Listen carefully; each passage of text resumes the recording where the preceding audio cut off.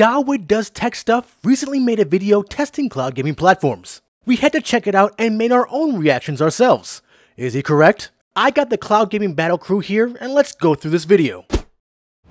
When I decided to make this video, I didn't realize the sheer amount of cloud gaming services that exist at the moment. I thought there was just going to be like a couple survivors left fighting over scraps in a Denny's parking lot. But no, there's a medium-sized swarm of them, all with their own niches, game libraries, and pricing. Pricing is something I really want to talk about because... Okay, hold up. So, he thinks that when Stadia died, cloud gaming died, not that Stadia quit because they weren't winning. Yes, there's a lot of people like this. Okay. There's a lot of people who think because Stadia died, cloud gaming is basically dead. Told you. Yeah, That's a lot of people are down on that hill for Stadia. Yes, because Google died. Well, I know Stadia had some super fans, but again, Google didn't shut down Stadia because it wouldn't work. Well, that's not the problem. It wasn't going to work the way they were doing it. Correct. They wanted to have most of the market. Yes. Yeah. They wanted to be in the Apple iPhone position. They didn't want to be in the runner-up position. Yeah, they didn't want to go the GeForce Now route. First, I'm going to look at GeForce Now's pricing, a service I've looked at on the channel before, and it's pretty cool that it comes with a free tier, but that is limited to 1 hour session lengths and ads. But you know what they say, nothing makes gaming better than some ads. I am with him on that, though. Whenever I see ads, I'm just like, ugh. I know. Get that out of my face. Well, I mean, that's the one with the free tier. Yeah, that's the incentive to get the priority, though. That's of course, you know. No, you don't want ads. And it's a good incentive. It is a good incentive. I mean, If, nobody if likes anybody in the free up tier. on the paid tiers, that's when I'm upset. Well, yeah. I mean, who even wants to wait on a paid tier? However, you can go all the way up to the ultimate tier for those people that have a 4K high refresh rate monitor but not a system to drive it for some reason. So this rig, for about 26 Canadian dollars a month, comes with a 4080 and no ads. It then took me ages to figure out how much money you have to give Microsoft for them to let you do some cloud gaming. But after digging through an absurd amount of sub-menus, I got to this. Now, after ages of searching, from what I can tell, this $19 a month tier gets you cloud gaming along with all of the other Xbox Game Pass features. But this is still in beta, so I don't know if I'm going to be able to try this today. Sony, not to be outdone, has Is that hard to find? Ages of searching? Nope. It's the only tier that supports cloud gaming, and if you see the actual tiers, it's right there. So I'm gonna Google Xbox Cloud Gaming Service and see if it's difficult to find.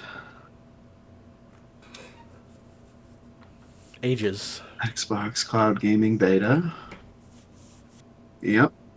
You just click that, click Xbox Game Pass, Ultimate, has cloud.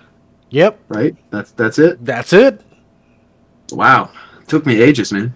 Plus Premium, Ultra Premium, Plus Ultimate, or whatever they call it, which I kind of like the idea of because it's a way for you to get access to exclusive PlayStation games without buying a PlayStation. But to get access to a PS5 on the cloud costs $22 a month. That's $22 a month. That's not necessarily right. I mean, you can play certain games through PS Plus Ultimate only if you have a PS5, though. You don't actually get access to a PS5 on the cloud. You get to stream games through your PS5 if you bought that game on the cloud. Which is a lot. But I think for that price, you get games included, which a lot of the others don't. Maybe. I think it does. This stuff is quite convoluted, and I think it's convoluted for a reason so that you end up spending more than you need to. He's not wrong. Like, Microsoft and Sony does this on purpose, so you have to get the highest tier to get whatever you're looking for. They do this on purpose. The review for PS Plus, that was, remember, we had a confusion with that. Was like, what level could you actually do cloud streaming on? Yeah. Because from we thought, because we didn't realize, because we already had Ultimate, that we could play, and then it was like, wait a minute, you have to have Ultimate tier to do the cloud stream. Yep, you have to have the highest one to do cloud. no matter what. Otherwise, it's kind of like, what's the point? Yeah. That's what he was showing. He was just showing the ultimate tier. Yes, he was showing ultimate. So you have to get it. Plus, you get every single game within the package of all tiers. So you have to get everything. Thing, it's like it's kind of the checks and balances of it, because it's not that you get it and it's like only 5 games. There's a lot of stuff on there. There's a lot of stuff. I mean, so if you only want the cloud, then you're kind of screwed though. Well, yeah. But the thing is, it's like it's like you're not getting gypped. There's a lot of stuff on there for you to do. Yeah. But you have to get the highest tier to get all that. So there's if you only want like an a la carte thing from that, you can't. No. Right. Well, it's all in or not. It makes me wonder how successful it was when they were doing it separate, because it used to be separate, but that's true. Yeah. Clearly, it wasn't working out. Well, that's because it sucked. Come on, man! I was drinking my Tahitian treat. Oh. No, yeah. The old version was bad. It was pretty bad. I mean, PlayStation was using Microsoft's server blades, so they were basically the same service, and both of them sucked at the time. Yeah. But it's difficult to know what you're getting for your money with a lot of this stuff. Now, if you want to spend way more money, there is Shadow. Now, in all fairness to Shadow, it is way more flexible than something like GeForce. Now, it's not just a game instance running in an app. You get a full virtual desktop. As far as I can tell, they're like an enterprise cloud computing service that now also offers gaming PCs. But anyway, their pricing is quite misleading as well. Here, it may seem like it's on sale from $40 and costs $10 a month now, but no, that's just the first month it costs $10. It actually costs $40 a month for a system with a 1080 in it. But that isn't the full price either. If you click order, you'll see that for your 40 Canadian dollars a month, that doesn't include any storage. So you need to add a minimum of 256 gigs, which is an... I love how it says extra storage. As he's pointing this out, you start with 256, and if you want more, you can add more. So yes, you get 256 first, and then if you want more, you can add more monthly. To be fair, did not read for this. Gaming, 256 is not a lot. Not these days anymore. Nope. Not these days. Especially games like Call of Duty and stuff like that. They're just too big. Yeah, but new customers for Shadow actually start with 512. So good. Another $4 a month. And if you want something more powerful, it's more than $60 a month. Maximum settings is another similar. It's more than 60. It kills me. It shows it right here. 512 SSD. 512 SSD is fine. I don't know how he missed that. He just completely missed that. Look at the D drive too. Maximum up to 5 terabyte. Is that the extra storage you buy? That's the extra storage. Okay, so you start with 512 SSD and you get up to 5, which is a lot. Which is a lot. Yeah, that's a lot. Yeah. Cheaper options. There is a $10 a month one, but that's got an RX 580 in it and an AMD 1400. But it has limited hours. Depending on when you're playing, you can just get 2 hours a day to play, and playing any more than that costs you an extra 35 cents per hour. And it's 35 cents per hour for the cheapest package. That price scales up with the higher end packages. So if you go up to the big boy system with the 7900 XTX in it for $30 a month, it costs you an extra $1.25 an hour outside of what you've been allocated. Amazon Luna still exists. Yeah, well, maximum settings is on the docket for this summer. We gotta hit that again. Yes, and what he doesn't mention is that maximum settings is Linux only. Yeah, well, again, I haven't reviewed it in a while, so I'll have to see what they can do. Yep. So that's it was last I checked, but it's been a few months since I looked at everything. But upgrading has been pretty good for them since we've covered them. So this summer should be pretty good. They've been keeping up. Maximum settings keeps up. I can't say the same about Shadow, but maximum settings definitely.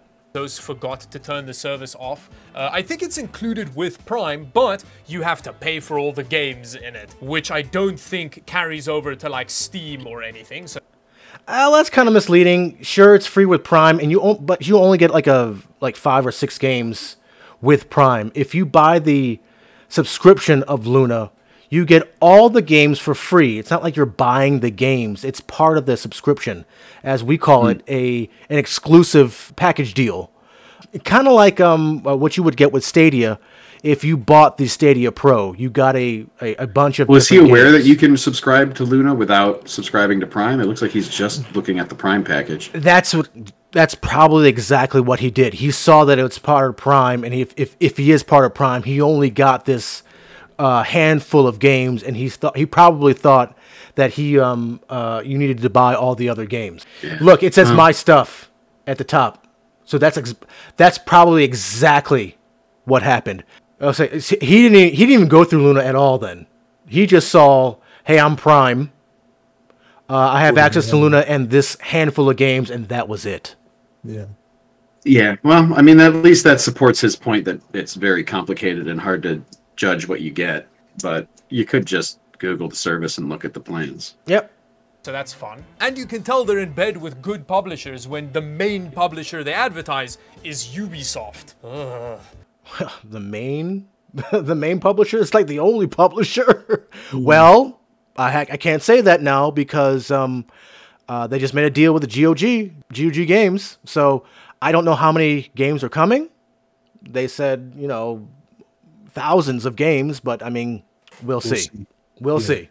Boosteroid is another option which seems to be geared towards the EU market. You can get it in the US, but even the pricing is in euro.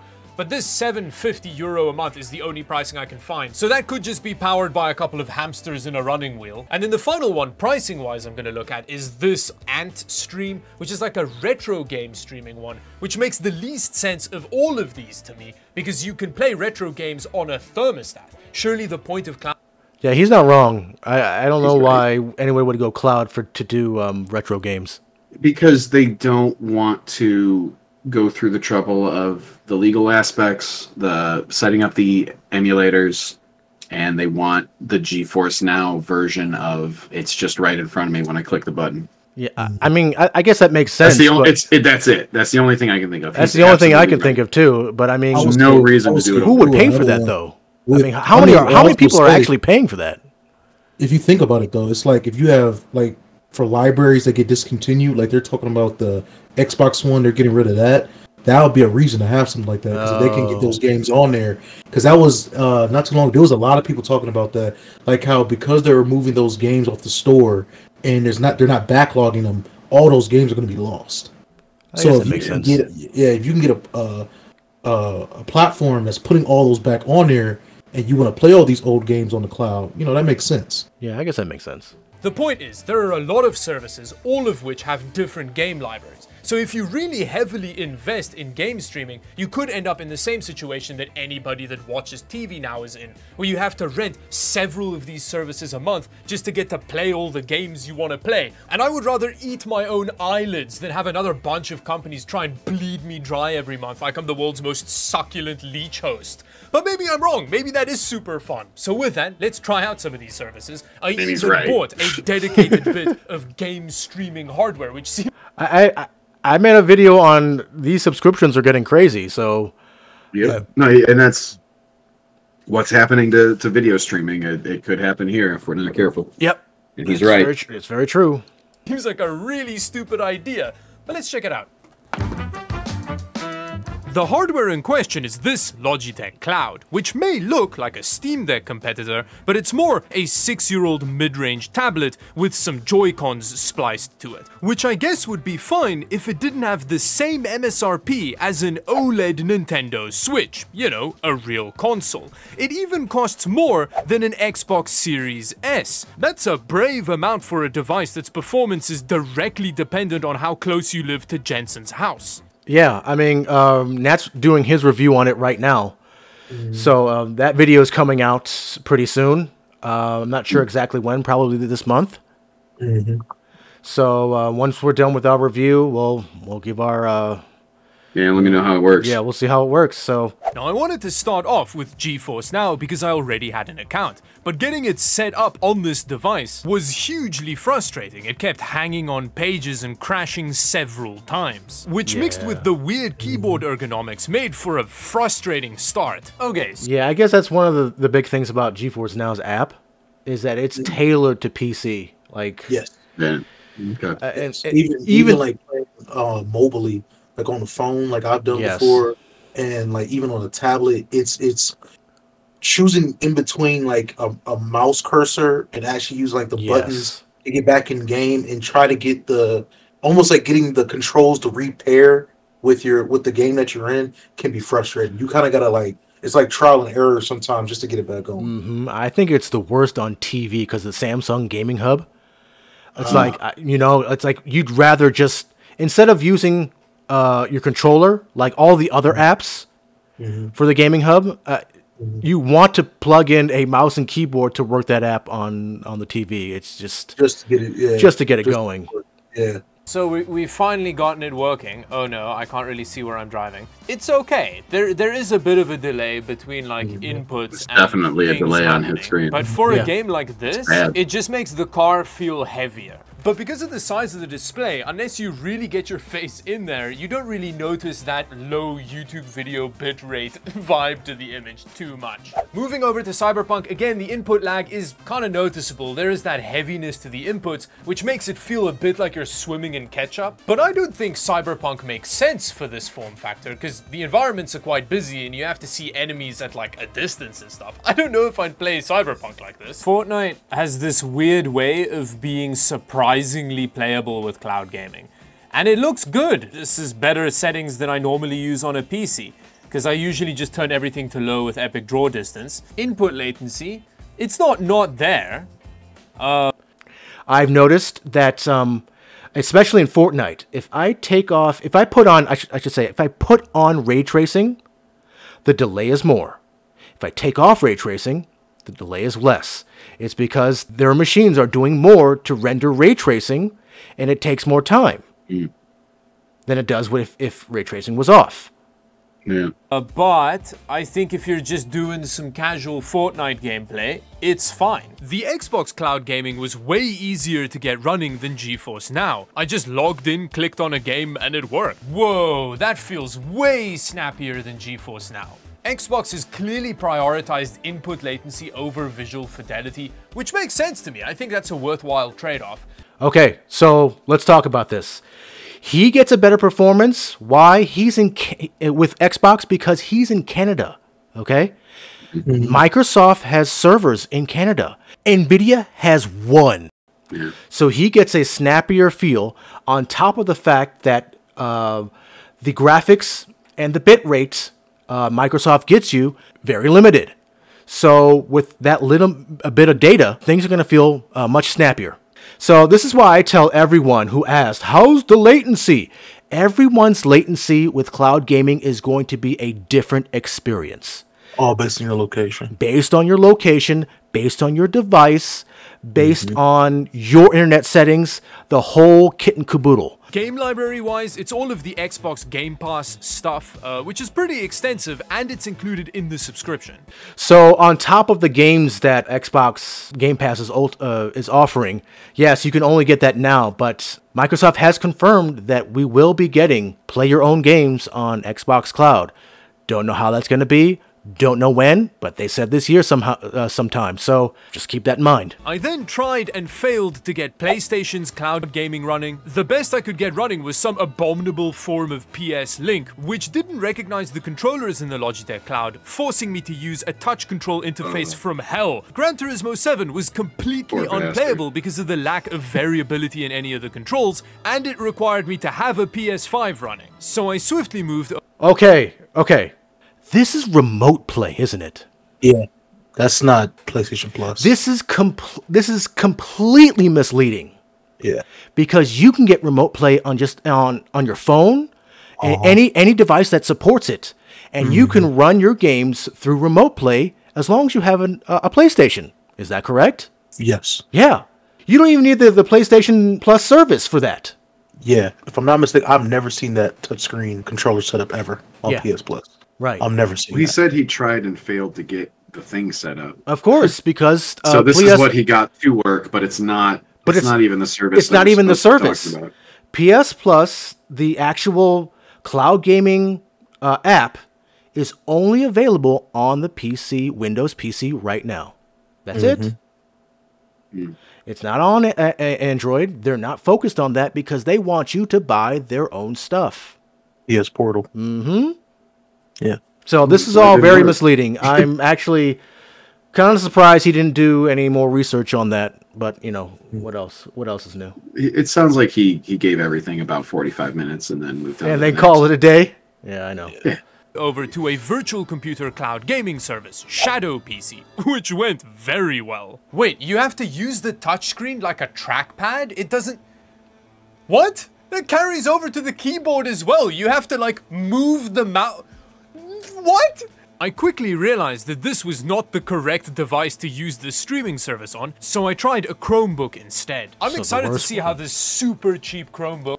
So, any Android or any Chromebook, which is based off the Android, it's the worst way to play Shadow. It's what it is. It's slow, it's laggy, it's not a powerful app. He's caught in the same thing that a lot of people are getting caught in. They try cloud on whatever's in front of them. Whatever's in front of them. And if these companies don't maintain all access points to their service, then when they try it, it's not good. Yes. And like I said, everyone's experience with cloud gaming is going to be different. It's got some real issues tracking mouse movement. It feels so desyncy in a way I've never experienced before. This is weird.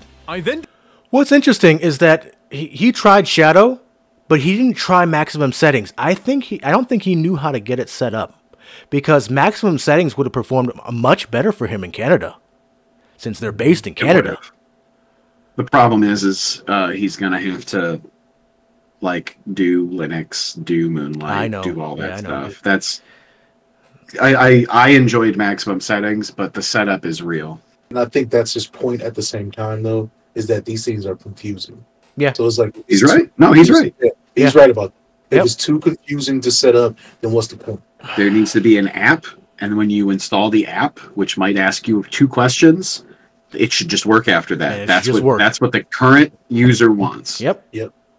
This app is completely different on the desktop. Yep. Okay, well, the weird mouse desync latency is gone, so that's good. But once I launched Dota, the word good quickly melted from my vocabulary.